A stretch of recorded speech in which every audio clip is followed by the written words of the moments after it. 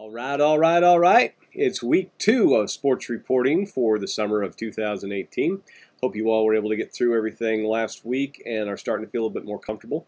Hopefully you're having a good summer so far and we're not working you too much. But again, this is a 16-week class that we're getting into 6.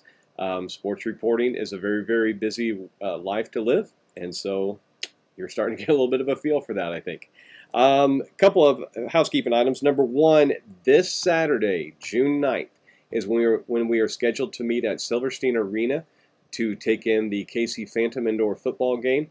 The game starts at 7. I have not gotten with Brad Zimmerman yet to finalize details. I'm thinking we meet at 3 or 4 up there, get a tour of the facility, kind of see what they do, and then be able to shadow with them. But as soon as I get details from him, I will let you know. But I need to know by Tuesday at the latest who is going to be there, because we're either going to have to get tickets, or they need to get us media passes, or whatever it has to take place for us to be able to get in. I need to know who's going to be able to be there. Okay, so by Tuesday evening, so let's say 5 o'clock Tuesday, is the deadline. Let me know if we're a go for Saturday. Okay. I hope we can make it work. It should be a good time. Should be a great learning experience. And that's one of the things I try and build in this class, is seeing different opportunities and different ways to be a sports reporter. On that note, Wednesday, June 20th at 10, we'll be meeting at Midco Sports in Lawrence, Kansas. Midco, think ESPN on a much smaller scale. They do high school sports. They do some small college sports, doing live productions. They also have a studio show where they do kind of a wrap-up sort of thing. So that will be a really cool experience for us. A few years ago, we went to Spectrum Sports up in Kansas City before they went out of business, and Midco is very similar to what they are. Monday, June 25th at 9, we are meeting at Arrowhead Stadium to meet with BJ Kissel, who is one of the Chiefs game day reporters, works with Mitch Holthus a lot, and we get to do a tour of Arrowhead and see what the media would see there. I'm still trying to get us a tour of 610 Sports. Hopefully that will be next week, but I'm going to continue working on that one, and I'll let you know. Okay? I know, again, these tours are, they're not required, but they are a great experience for you, so hopefully we can take in as many as we can for that. Okay?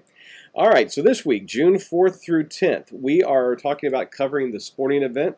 The sports focuses for this week are, or sports foci for this week, are cross country and soccer. And then you have one discussion board post. So you need to watch the lessons for week 2 about covering a sporting event. This has changed quite a bit since I was a sports reporter. When I was a sports reporter, you didn't have social media. You didn't have the evening news covering everything. You didn't have as many sports channels that were covering everything. So while I was a sports reporter for the Sedalia Democrat, I would go out on a Friday night and cover a Warsaw High School football game. Or I'd go out in the middle of the week to Lemont, and I would cover a basketball game. Or I'd go in the spring, and I would go down to Sedalia, and I'd cover a softball game, you know. And I would write up the game story. What happened? Who were the key players? What were some of the key statistics? How did things unfold? You don't see that as much today as you used to, because there is so much television coverage, even in small towns. We stream right from our own department the Warrensburg High School football games with help from Coco, with the local radio station. They provide the play-by-play and the color commentary, and we provide the video. So people are watching the game, so they don't necessarily want to read about it as much. They've already seen what happened. So game coverage has changed a little bit. In some ways, we see a lot more bulleted items. The game story in itself is becoming much shorter, because we want to hear more about the games within the games, the conflict between the wide receiver and the cornerback, or how the wrestler overcame some sort of obstacle to be able to compete in this particular match and then to win this match.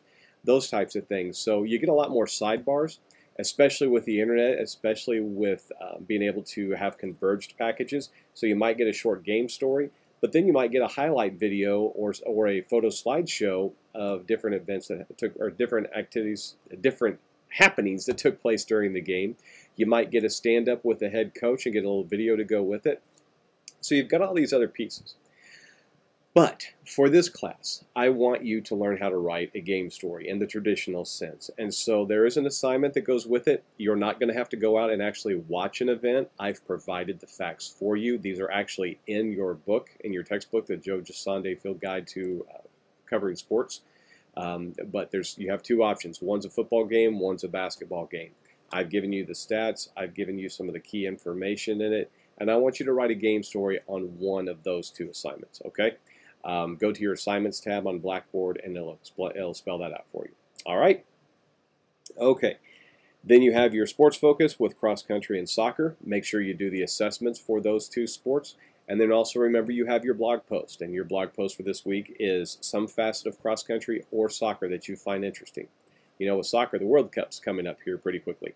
Sports Illustrated did a really nice piece on that. They did a nice story the week before on Jurgen Klinsmann, the former coach for the U.S. men's national team.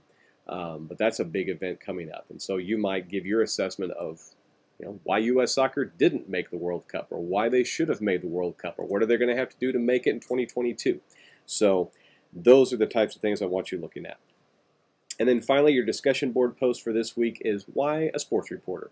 Why do you want to do this? Whatever facet that is. If you want to be a play-by-play announcer, if you want to write sports, if you want to get into sports PR, if you want to just make highlight packages and be behind the camera and you don't actually want to be in front of the camera, those are sports reporters too.